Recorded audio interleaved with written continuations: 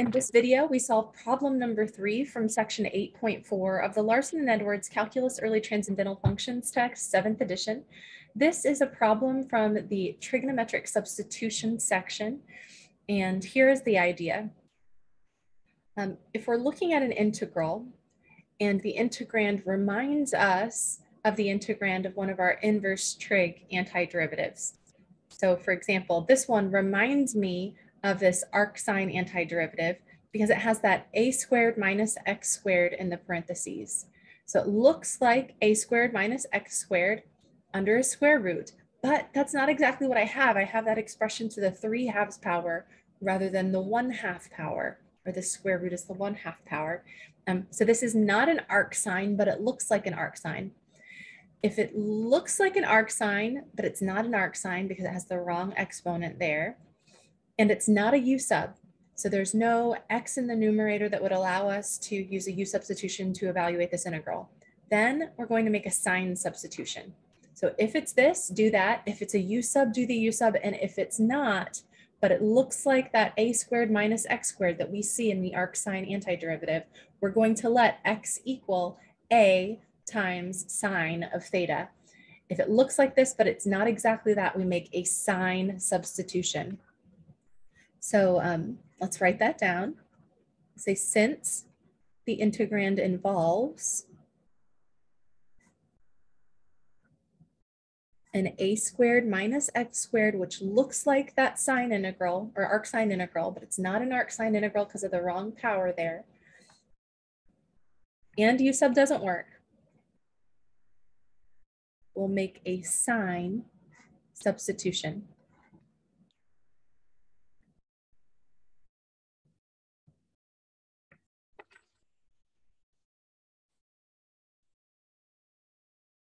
Now, in order to do that, before we substitute, we need to identify a. We see that a squared is 16. A is always positive, so a is the positive square root of 16, which is 4. And then we will let x equal a, which is 4, times sine of theta. Whenever you're making your sine substitution, x is always equal to a times sine of theta. Now we're going to prepare to substitute here. That means I need to find dx in terms of theta. I need to evaluate this expression under, or that is raised to the 3/2 power in terms of theta. All of that I want to simplify, but I don't want to just make the substitution directly. I think I'd like to prepare to substitute first. We're going to simplify outside of the integral. So x is 4 sine of theta. We'll compute dx. Dx is the derivative of that with respect to theta times d theta. Derivative of sine of theta is cosine of theta. And this expression in the parentheses can be simplified. That's 16 minus x squared, which is 16 minus whatever x was squared. Now x was 4 sine of theta. We're squaring that. Now remember, from your algebra class, if you have a product and you're squaring it, you square each of those factors separately. So we're going to square the 4 and we'll square the sine of theta. 4 squared is 16. Sine of theta quantity squared is typically written sine squared theta.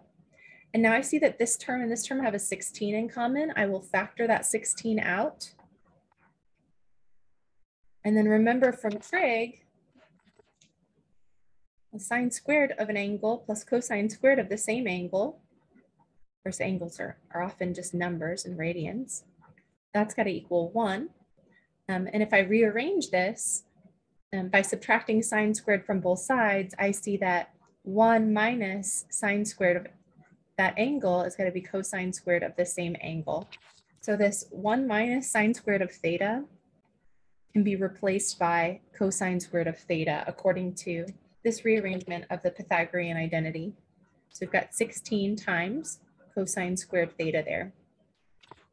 Now, if you want to, you could simplify this expression raised to the 3/2 power right here, but I wouldn't recommend that. I would recommend substituting from here. So this is the prepare to substitute step.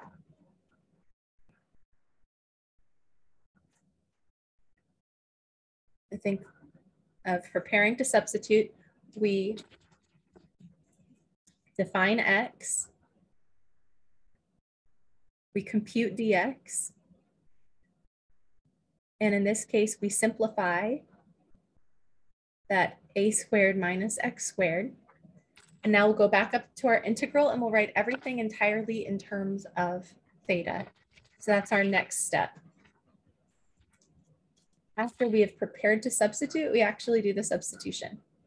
Now we still have the 1 in the numerator. We still have that expression to the 3/2 in the denominator. But this 16 minus x squared, we now know in terms of theta is 16 cosine squared theta. So we'll substitute that in here. Now be careful here.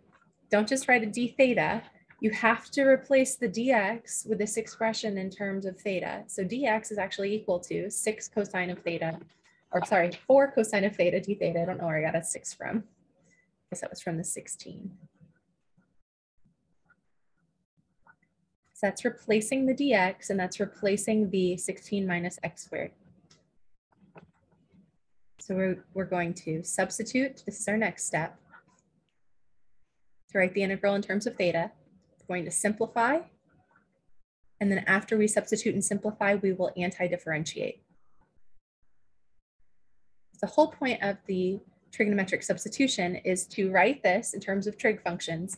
And then hopefully, because of what we studied in the previous section about trig integrals, we'll know how to evaluate this integral. Now, there's still a little bit more simplification and algebra to do here. We used this fact here to square the 4 sine of theta. We squared the 4, we squared the sine of theta, and we got the 16 sine squared theta.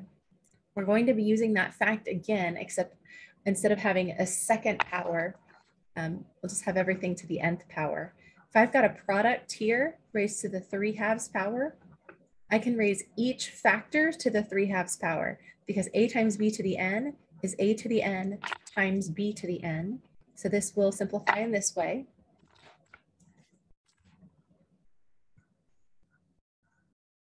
We'll have 16 to the 3/2 power times the cosine of theta, quantity squared, to the 3/2 power. And we still have that 4 cosine of theta over here. And of course, you can think of that as being in the numerator, and if you want, you could multiply across. So you can have a 4 cosine theta in this numerator, and then this expression in the denominator. Okay, now another property from algebra. This is actually a power raised to a power.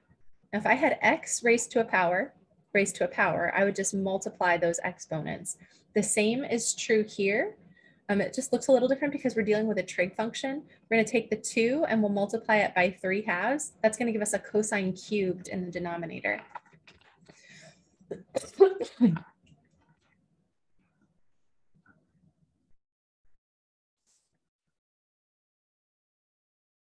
And this 16 to the 3/2 can be simplified using a different exponent property. X to the m divided by n is the nth root of x to the m.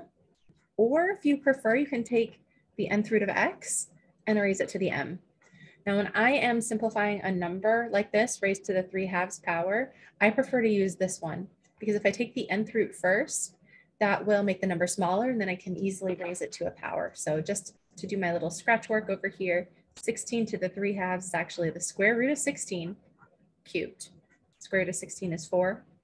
4 cubed is 64. So this is going to be a 64.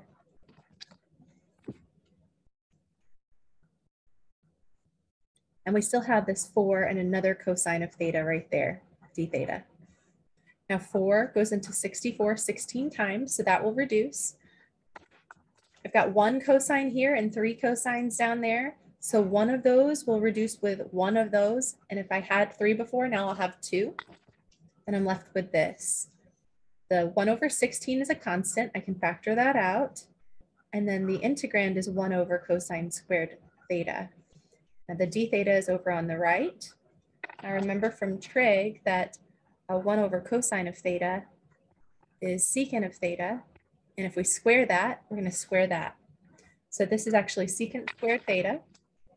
Oops, there should be a 16 there. And we say to ourselves, do we have a rule for that as far as the antiderivative is concerned? And we do. The antiderivative of secant squared is tangent. Don't forget to add c. And now we're done with that second step. So we start by preparing to substitute, defining x, computing dx, and then simplifying that a squared minus x squared. And then we literally substitute. We replace the 16 minus x squared with this in terms of theta. We replace the dx with this in terms of theta. We're here. Now the whole point of substituting is to be able to evaluate this antiderivative. So you substitute, you simplify, and you antidifferentiate. And that required a lot of algebra, as you saw. But eventually we got here and we said, do we have a rule for that? If you don't have a rule for that, go to your guidelines for trigonometric integrals. But this time we do actually have a rule for that. The antiderivative of secant squared is tangent. Don't forget to add your c. And we're almost done. Now, this is an antiderivative, or this is a result of an antidifferentiation process. And the answer is in terms of theta. So if I were to take the derivative of this from here, I would get an answer in terms of theta.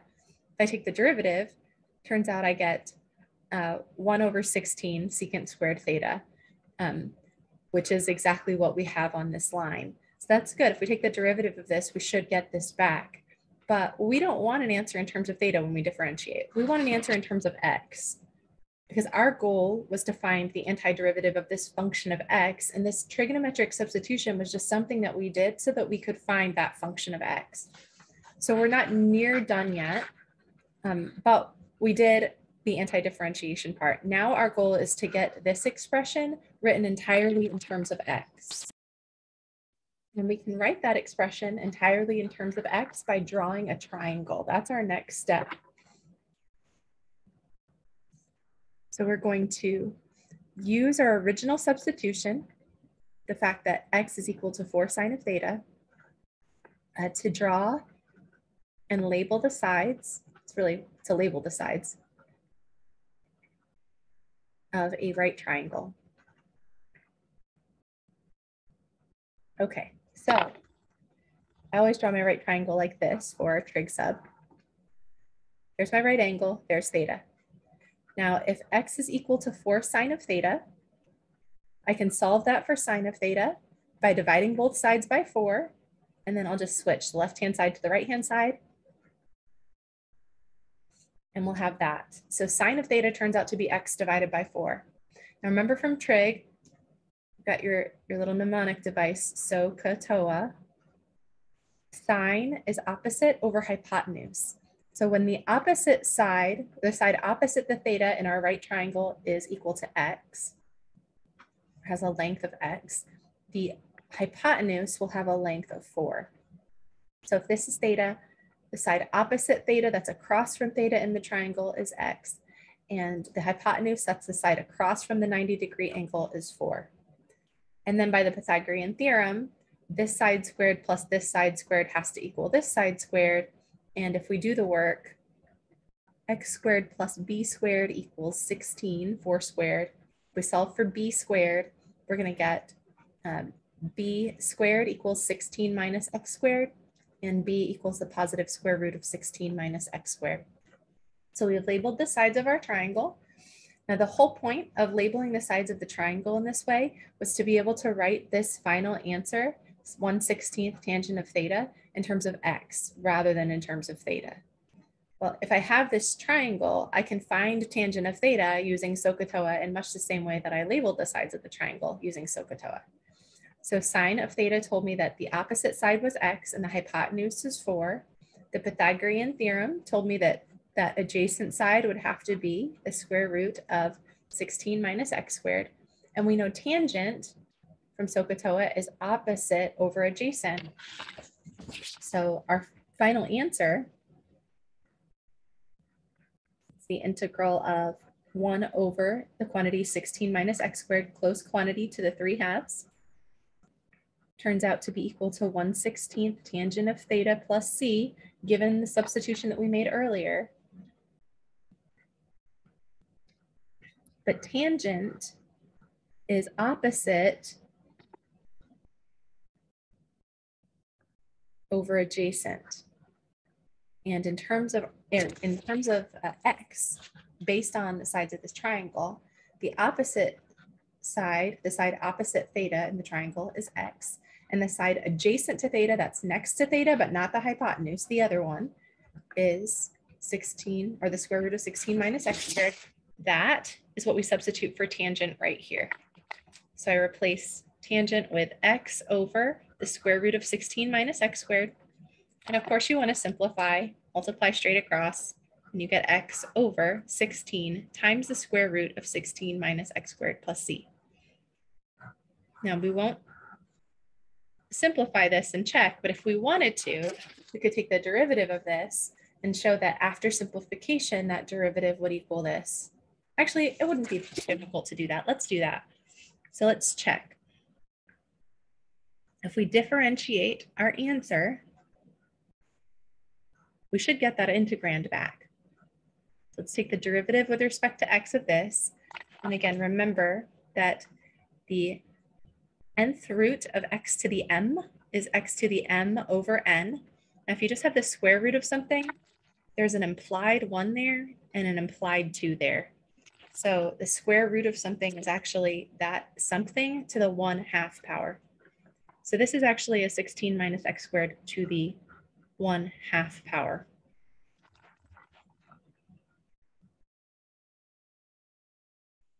And of course, the derivative of that plus c is 0. So we'll get a 0 from this piece, and this piece requires us to use the quotient rule. We also have a mnemonic for that. Here's my mnemonic, the derivative of high over low. Now I know that we should probably spell the word high out all like that and low out like that, but just to make it simpler, I just use HI and LO, is low D high minus high D low over low low. And the D is an operator, it applies to what's in front of it. So this says the derivative of this quotient is the bottom function, the low function, times the derivative of the high function or the top function, minus high, top function, D low, bottom function's derivative, all over low low. That's what we'll be applying here. So we have low, D high, and I will just write out the derivative and we'll compute it in just a moment. D high is the derivative of x minus high is an x, D low. And I'm putting those derivatives in red just for emphasis, just to remind myself that I still have to compute those derivatives. All over low low. So we're taking this expression and we're squaring it. Alrighty. Now the derivative of x is just 1. This derivative requires a chain rule. So I think I'll do that on the side. This is the derivative with respect to x of 16 times 16 minus x squared to the 1/2 power. The derivative of 16 minus x squared to the 1/2 power times the 16 comes from using the chain rule. So first we take the derivative of the outside function. The outside function is 16 times a function to the 1/2. The derivative of 16 times a function to the 1/2 is 16 times 1/2, which is 8, times that function to the 1 less power. So that's the negative 1/2 power. Then you put the inside function back in, and then you multiply by the derivative of the inside by the chain rule. And the derivative of the inside in this case is the derivative of 16, which is 0, minus the derivative of x squared, which is 2x. So we get a negative 2x there. Negative 2x times the positive 8 out front is going to give us a negative 16x times 16 minus x squared to the negative 1/2 power. That derivative is what goes right there. So we have this. We've got 16 times 16 minus x squared to the 1/2 times 1 minus x times derivative of this piece, which is this. So we've got 16x times the quantity 16 minus x squared to the negative 1/2. All of that is divided by this 16 times 16 minus x squared to the positive 1/2 squared Now, again, we've got a product squared. That's going to give us a 16 squared times this expression squared. Using this old property again, you multiply that m and that n. So we're going to multiply the 1/2 and the 2. 1/2 times 2 is just 1. So that's just going to give us a 16 minus x squared in that denominator. And I notice right away that I've got a 16 in this expression here and a 16 in this expression there. So I will factor out a 16 from this piece and this piece.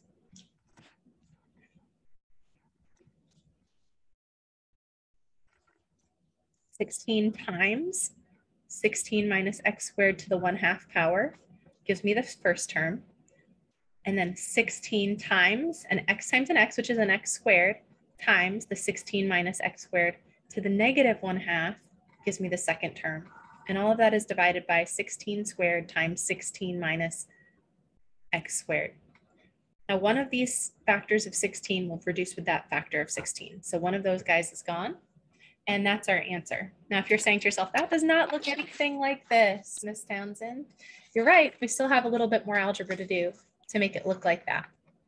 Now, one thing I notice is that I've got a negative exponent here. And if I want to get rid of that negative exponent, I can if I multiply by exactly the same expression with the same exponent but positive. Because if I take x to some power and add x to, or multiply by x to a different power, I just add the exponents. So if I want this to be a 16 minus x squared to the 0, I can multiply by 16 minus x squared to the positive 1/2, because this to the negative 1/2 times this to the positive 1/2 is going to be this times this to the negative 1/2 plus 1/2, which is 0. Anything to the 0 other than 0 is 1. So multiplying this expression by this will make that a 16 minus x squared to the 0, which will be 1, and it'll all be gone. But remember, this red expression that I'm multiplying by has to distribute to both of these terms. We're subtracting this from this, so we'll have to distribute that here and here. And if we multiply by that in the numerator, we also have to multiply by that in the denominator so that we don't change the value of our fraction. Okay. This is all scratch work, just making sure that that's a separate line of thought over there. Okay, let's keep going. Now, in the denominator, I notice I've got something to the first and times the exact same thing to the 1/2. We're going to add those exponents. 1 plus 1/2 is 2/2 plus 1/2, which is 3/2. So it's going to be a 16 minus x squared to the 3/2 power in that denominator. And that's exciting because that looks like our denominator. Question is the numerator going to simplify to 1? We hope so. We'll see. We'll see if it does. Now here, this times this, the base is the same. Again, I've got this expression to the 1/2 times exactly the same expression to the 1/2. Add those exponents, we get 16 minus x squared to the 1/2 plus 1/2. That's 16 minus x squared to the first. That means I don't need parentheses or to the first power because it's implied. So this times this just becomes a 16 minus x squared. Now this times this is going to become a negative x squared times this to the negative 1/2 times that to the positive 1/2. Oh, that times that is going to give me 16 minus x squared to the 0, which is 1. So I would just end up with this negative x squared here, but I'm a little concerned. Oh, I see what I did wrong. This derivative was negative, and I forgot to include that negative factor here. So that should be a negative, which would mean negative times negative makes that positive, which would make that positive. And then we're here. These guys reduce, and we get this.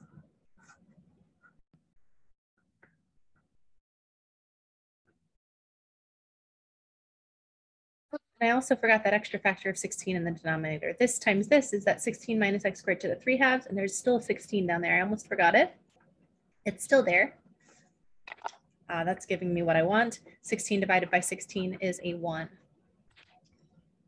So look, the derivative of our antiderivative was the original integrand. And that's what we wanted. Okay, so that's the method of trigonometric substitution. Let's outline that method again. We start by preparing to substitute, define x, compute dx, simplify the a squared minus x squared in the sine substitution case. Then you substitute. And the whole point of substituting is to be able to simplify and antidifferentiate. So you substitute. Don't forget to just substitute that dx. It needs to be included as well. Just don't just replace that with a d theta. It needs a function of theta times d theta. Simplify, antidifferentiate. And then after you antidifferentiate, then you need to find this answer in terms of x. To find that answer in terms of x, you use your original substitution to label the sides of a triangle. So you solve, in this case,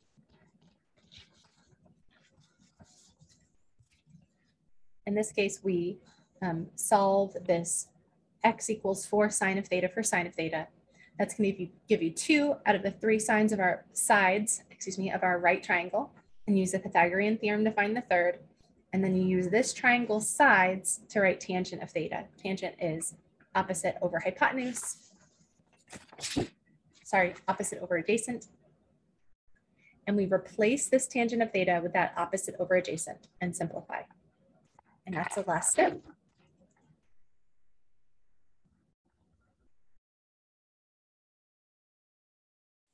So I'll say substitute to write the final answer in terms of theta, or sorry, in terms of x. And we're done. And if you want to confirm, you can take a derivative. Saw that there was quite a bit involved here, a lot of algebra. But when we do the algebra, we eventually get to that integrand, which tells us that we did something right. We got the right answer.